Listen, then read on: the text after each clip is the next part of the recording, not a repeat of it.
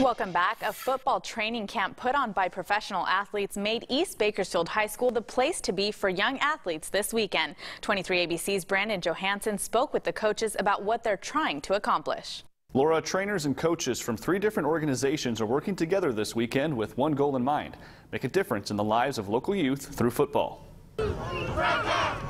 Youth of all ages gathering this weekend to get trained by some of the best. And it's crazy because you got NFL players out here, you got owners of businesses out here, and we're all out here for one reason, and that's for the kids and make their dreams a reality. For the second consecutive year, Framp Camp made its way to Bakersfield for a 3-day training camp for kids.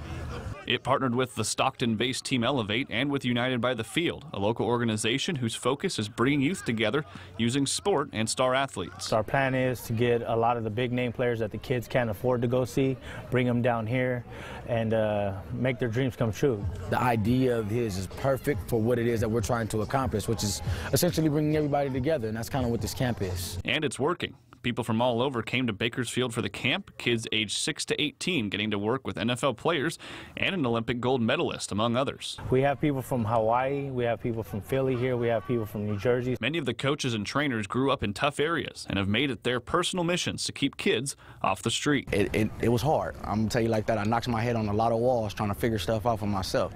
But I'm trying to help them understand that it's a way around everything. Growing up in, a bad neighborhood, and I had to try to, teach myself little things. I didn't know what I was doing. We are living testimonies that there is positive things and people that come up out of the neighborhood, and we just want to show the world. And now all 3 teams are working together to make a difference. It's great. It's something that most of us didn't have growing up. So to see them and see how we inspire them is great. United by the Field doesn't have a color. It's basically this green grass. That's our color. We all love the game. We all play this sport. So we're united by the field. And Frampton and his team will be back in Bakersfield in April, and they'll be partnering with United by the Field for another camp in June.